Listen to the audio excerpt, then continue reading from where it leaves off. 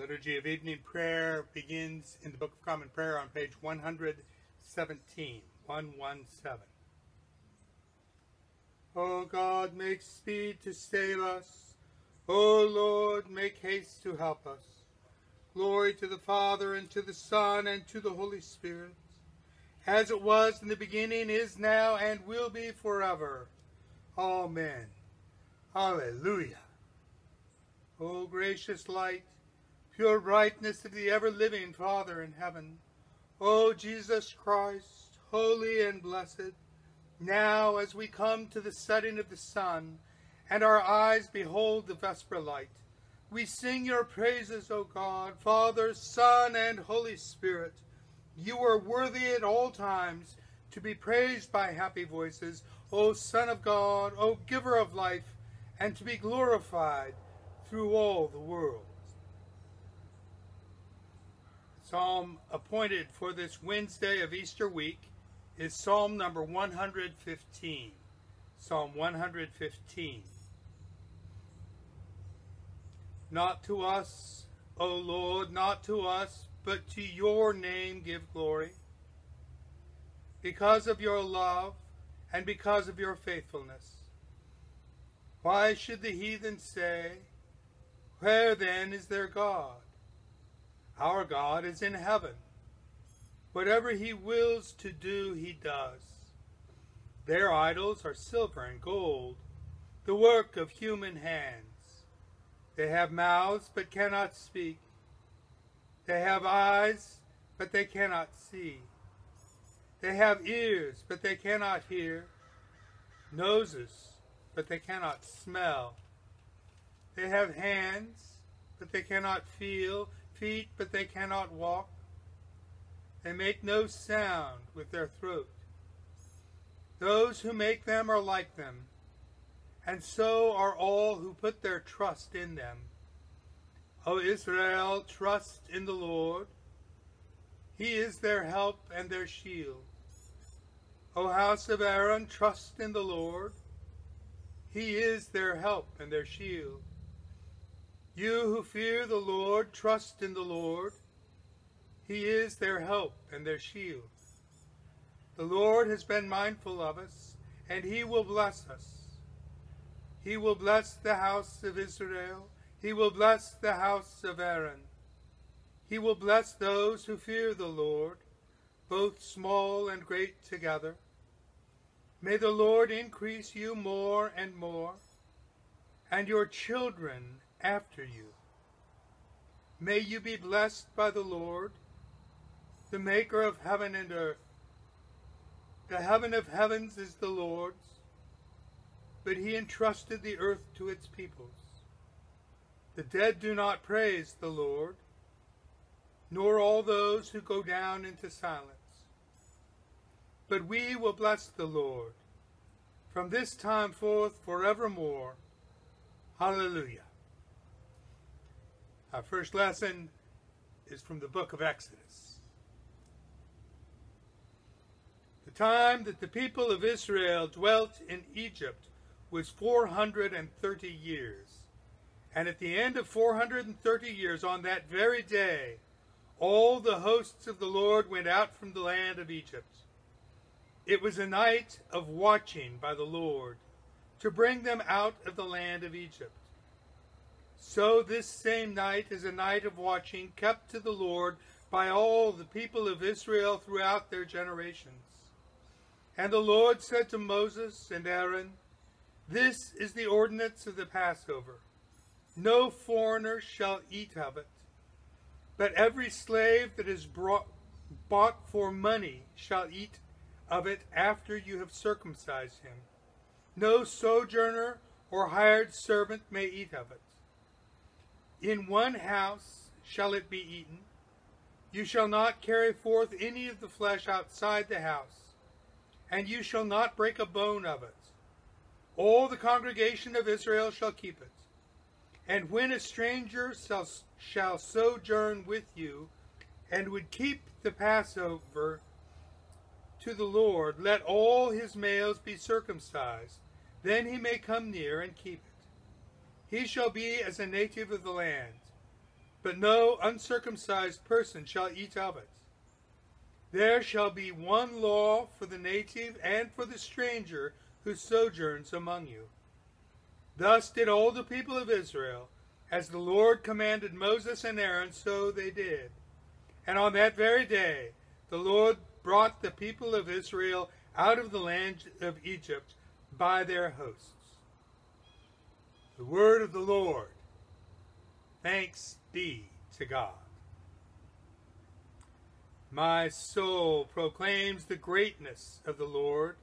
My spirit rejoices in God, my Savior. For he has looked with favor on his lowly servant.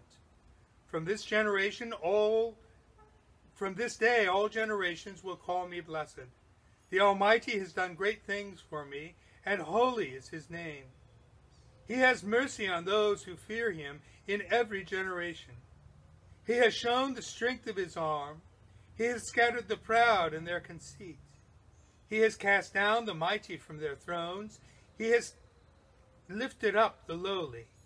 He has filled the hungry with good things, and the rich he has sent away empty. He has come to the help of his servant Israel, for he has remembered his promise of mercy, the promise he made to our fathers, to Abraham and his children forever. Glory to the Father, and to the Son, and to the Holy Spirit, as it was in the beginning, is now, and will be forever. Amen. Our second lesson is from the first letter of St. Paul to the church in Corinth. Why am I in peril every hour? I protest, brethren, by my pride in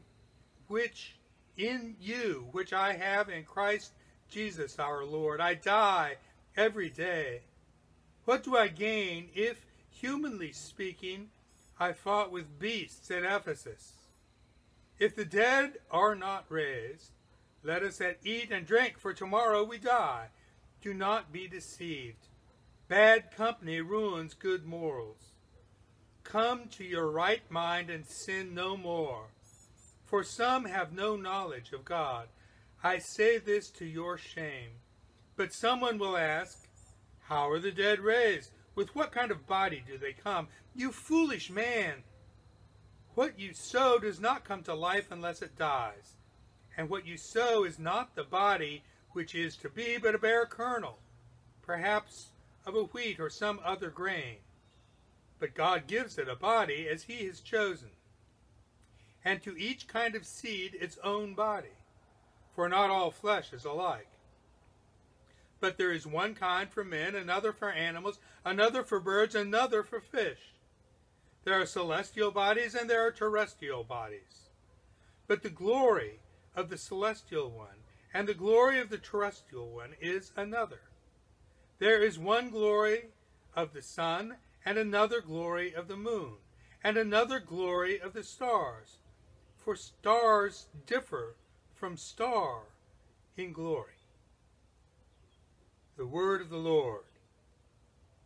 Thanks be to God. Lord, you now have set your servant free to go in peace as you have promised. For these eyes of mine have seen the Savior, whom you have prepared for all the world to see, a light to enlighten the nations, and the glory of your people Israel. Glory to the Father, and to the Son, and to the Holy Spirit, as it was in the beginning, is now, and will be forever. Amen. Our final lesson is from the Gospel according to Matthew. After the Sabbath, toward the dawn of the first day of the week, Mary Magdalene and the other Mary went to see the sepulchre. And behold, there was a great earthquake, for an angel of the Lord descended from heaven, and came and rolled back the stone, and sat upon it. His appearance was like lightning, and his raiment white as snow. And for fear of him, the guards trembled and became like dead men. But the angel said to the women, do not be afraid, for I know you seek Jesus who was crucified. He is not here, for he has risen, as he said. Come see the place where he lay. Then go quickly and tell his disciples that he is risen from the dead, and behold, he is going before you to Galilee. There you will see him. Lo, I have told you. So they departed quickly from the tomb with fear and great joy, and ran to tell his disciples. And behold, Jesus met them, and said, Hail! And they came up and took hold of his feet and worshipped him. Then Jesus said to them, Do not be afraid. Go and tell my brethren to go to Galilee, and there they will see me. While they were going, behold, some of the guard went into the city, and told the chief priests all that had taken place. And when they had assembled with the elders and taken counsel, they gave some of money to the soldiers and said, Tell people, his disciples came by night and stole him away while we were asleep. If this comes to the governor's ears, we will satisfy him and keep you out of trouble. So they took the money and did as they were directed. And this story has been spread among the Jews to this day. Now the 11 disciples went to Galilee, to the mountain to which Jesus had directed them. The word of the Lord. I believe in God, the Father Almighty, maker of heaven and earth. I believe in Jesus Christ, his only Son, our Lord. He was conceived by the power of the Holy Spirit and born of the Virgin Mary. He suffered under Pontius Pilate, was crucified, died, and was buried. He descended to the dead. On the third day he rose again. He ascended into heaven, and is seated at the right hand of the Father. He will come again to judge the living and the dead. I believe in the Holy Spirit, the holy Catholic Church, the communion of saints, the forgiveness of sins, the resurrection of the body, and the life everlasting. Amen. The Lord be with you. Let us pray. Our Father, who art in heaven, hallowed be thy name. Thy kingdom come, thy will be done, on earth as it is in heaven. Give us this day our daily bread, and forgive us our trespasses, as we forgive those who trespass against us. And lead us not into temptation, but deliver us from evil. For thine is the kingdom, and the power, and the glory, forever and ever. Amen.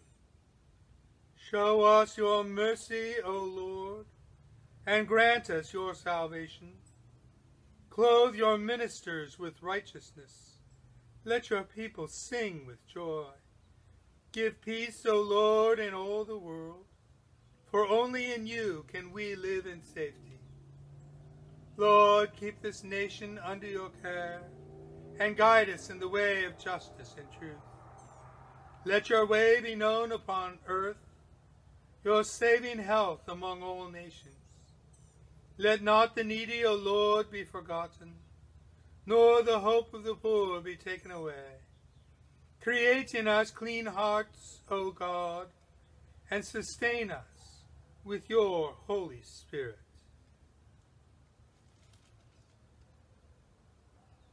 O God, the life of all who live, the light of the faithful, the strength of those who labor in the repose of the dead. We thank you for the blessings of the day that is past, and humbly ask for your protection through the coming nights. Bring us in safety to the morning hours, through him who died and rose again for us, your Son, our Savior, Jesus Christ. Amen. Lord Jesus, stay with us, for evening is at hand, and the day is past. Be our companion in the way. Kindle our hearts and awaken hope, that we may know you as you are revealed in Scripture and the breaking of bread. Grant this for the sake of your love. Amen. Keep watch, dear Lord, with those who work or watch or weep this night, and give your angels charge over those who sleep. Tend the sick, Lord Christ. Give rest to the weary. Bless the dying. Soothe the suffering. Pity the afflicted. Shield the joyous, and all for your love's sake. Amen. Almighty God, Father of all mercies, we, your unworthy servants, give you humble thanks for all your goodness and loving kindness to us and to all whom you have made. We bless you for our creation, preservation, and all the blessings of this life, but above all for your immeasurable love in the redemption of the world by our Lord Jesus Christ, for the means of grace and for the hope of glory. And we pray, give us such an awareness of your mercies, that with truly thankful hearts we may show forth your praise, not only with our lips but in our lives, by giving up ourselves to your service, and by walking before you in holiness and righteousness all our days, through Jesus Christ our Lord, to whom with you and the Holy Spirit be honor and glory throughout all ages. Amen. Let us bless the Lord. Thanks be to God. The grace of our Lord Jesus Christ, the love of God, and the fellowship of the Holy Spirit be with us all forevermore. Amen.